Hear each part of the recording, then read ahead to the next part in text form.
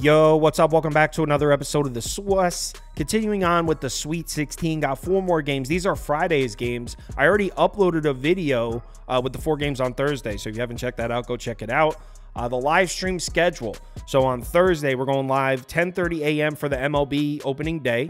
10:30 a.m. Eastern time for the MLB show. Then 4 p.m. Eastern time is the Sweet 16 March Madness show with Toast, Andy, and Scoop. So that's the schedule for Thursday. Friday, probably the same schedule. We haven't put it up yet. It'll probably be something like that, though. So yeah, 4 Sweet 16 games on Friday. Let's get it. Welcome to the Swiss. The Swiss. Swiss.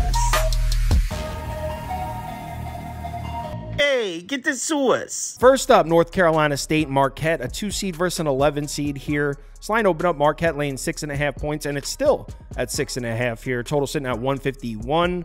Betting trends on the NC State side: 6-4 against the spread on neutral courts, 6-7 against the spread in non-conference play, 4-1 against the spread in their last 5.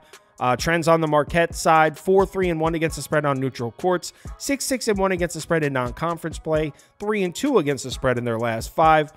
Recent production from these two teams in the last 10 games: both these teams 7-3 in their last 10. Strength of schedule is pretty much even, also 7th to 10th. As far as games away from home, NC State 7-2 away from home in that span. Marquette 5-2. Let's take a look at the matchup for North Carolina State's offense, and you got to give the edge to NC State here. These are numbers from the last 10 games in NC State. Effective field goal percentage has the edge. Offensive rebounding rate has the edge. Actually, a significant edge. NC State should be active on the offensive glass. Also, turnovers. Edge goes to NC State. So North Carolina State offense should have the edge here. As far as shot zones, mid-range shot should be there for NC State. They take a decent amount of, they actually take a lot of them. In the last 10 games, they're 87th in frequency from the short mid-range, 41st from the long mid-range. Pretty efficient about hitting them too. 117th and 58th. Marquette, against those two mid-range zones, 287th and 200th in efficiency. On the other side, we got Marquette's offense, and you got to give the edge to Marquette here. I mean, these are numbers from the last 10 games. Got to keep in mind, Tyler Kolek didn't play in a bunch of these games, and Marquette's still 26th in effective field goal percentage. They're also 37th in turnover rate. So Marquette makes their shots, and they protect the basketball. So yeah, definitely got to give the edge to Marquette on this side. As far as shot zones, the question is going to be, can Marquette get to the basket in this game? Because that's where they want to go.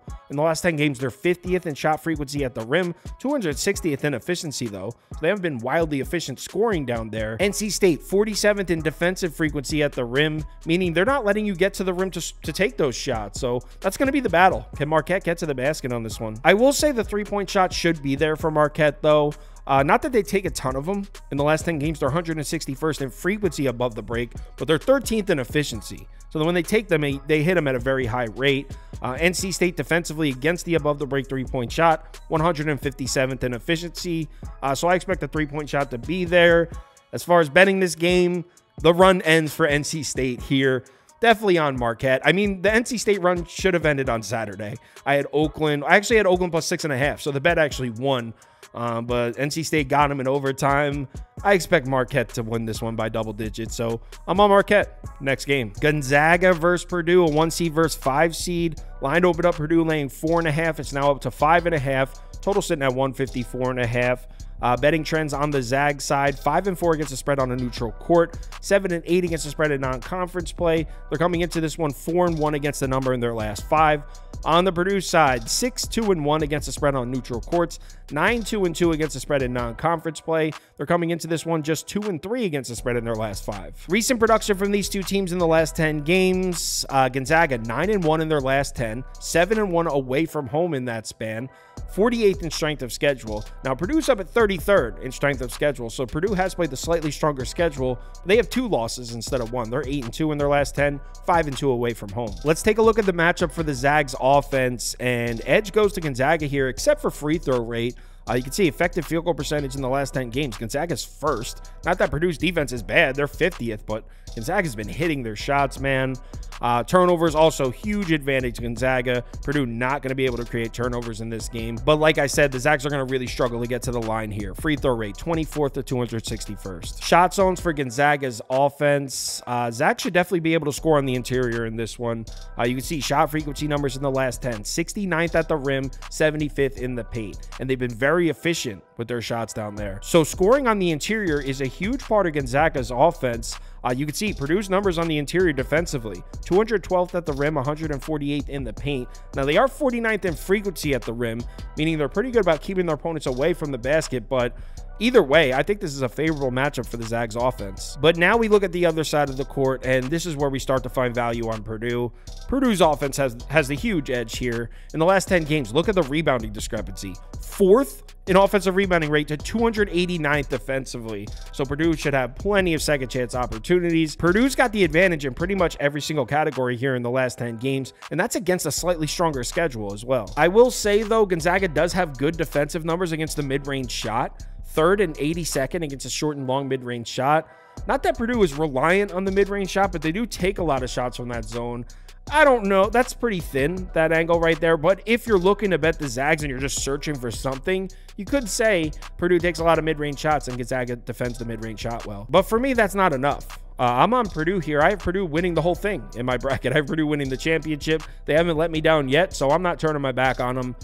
Give me Purdue minus 5.5 or whatever it's at. Next game. Duke versus Houston. 1 seed versus 4 seed. This is a good one here. This line opened up Houston laying 4 points. It's still -4 on most sports books. Total sitting at 134.5. Betting trends on the Duke side. Blue Devils 4-1 against the spread on neutral courts this year. 9-4 against the spread in non-conference play. Coming into this one, 3-2 against the spread in their last 5. On the Houston side, 5-4 against the spread on neutral courts.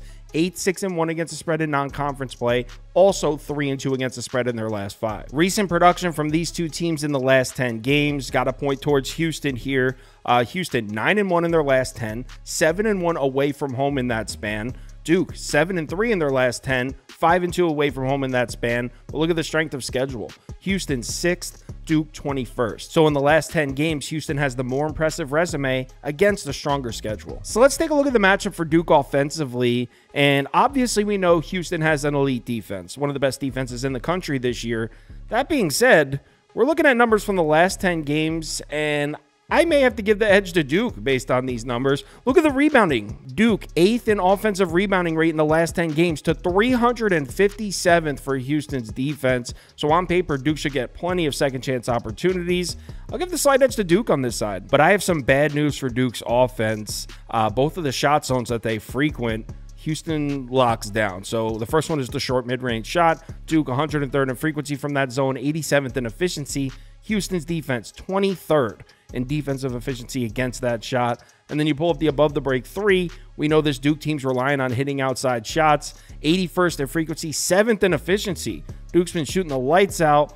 Well, I don't know if that's going to be there against Houston. 41st in defensive efficiency against the above the break 3 in the last 10. And that's against the 6th strongest schedule in the country in that span. On the other side of the court, we got Houston's offense against Duke's defense. And based on the numbers from the last 10 games, I guess I give the edge to Houston here because of rebounding and turnovers.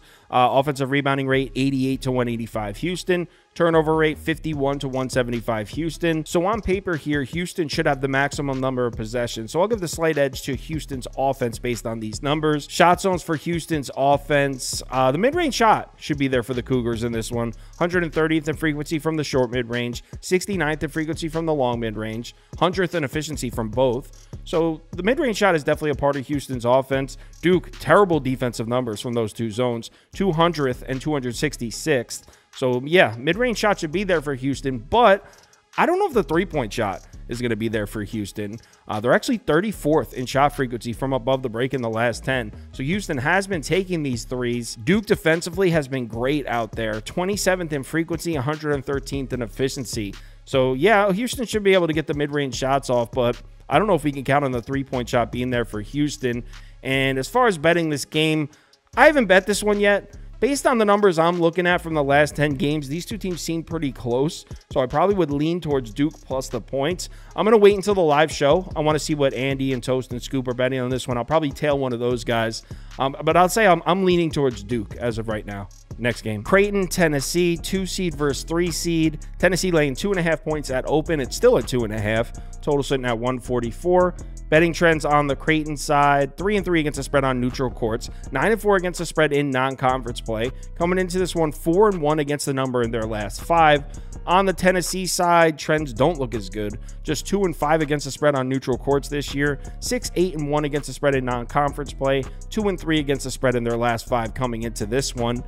Recent production from these two teams in the last 10 games. Both of these teams are 8-2 in their last 10. Creighton 4-2 away from home in that span. Tennessee 5-1 away from home in that span. Strength of schedule, slight edge towards Creighton, but they're pretty much even, 29th to 41st. Let's take a look at the matchup for Creighton's offense in this one. And based on these numbers in the last 10 games, you got to give the slight edge to Tennessee's defense. But Creighton's been hitting their shots. They're 6th in effective field goal percentage in the last 10 games. So Creighton their shots are falling right now, which is obviously huge. Look at rebounding, look at turnovers, look at free throw rate.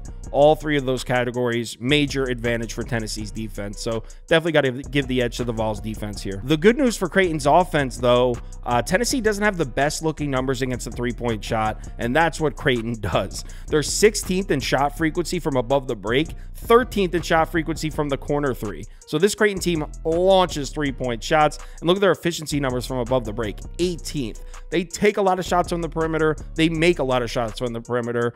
Tennessee, 347th in frequency from above the break in the last 10 games. So Tennessee's defense allowing a ton of attempts from out there.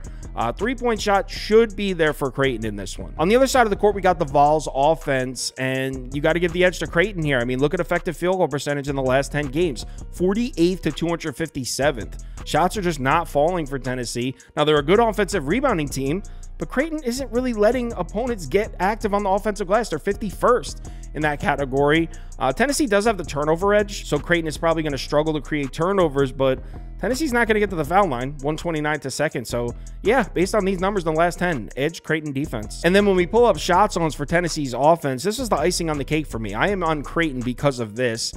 Tennessee, just like Creighton, takes a ton of threes. They're 89th in frequency from above the break, 73rd from the corner. Efficiency numbers back at 221st and 201st. So they're taking a lot of threes, but they're not really hitting them like Creighton is. Look at Creighton's defense on the perimeter. 35th from above the break, 44th from the corner. Creighton plays great defense against the 3-point shot. So yeah, I'm on Creighton here. I think they win this game outright. Give me Creighton plus 2.5. Probably take the money line too. Like I said earlier, live streams for the Sweet 16 are both at 4 p.m. Thursday, 4 p.m. Eastern time. We'll go through Thursday's 4 games, and then we'll be back on Friday at 4 p.m. Eastern time to go through Friday's 4. So if you could make it, would love to see you in the comments. MLB opening day, Thursday morning, 10:30 a.m. Eastern time. Me, Toast, and Prop Beaver are going through. MLB baseball is officially here. We're all excited for it. Hope to see you there in that live stream. That's at 10:30 a.m. Eastern time. Yeah, should be a really fun weekend. A lot of action out there to bet on. Remember to bet responsibly, pick your spots, and be smart. Let's have ourselves a green weekend. I'll talk to you guys in the Discord.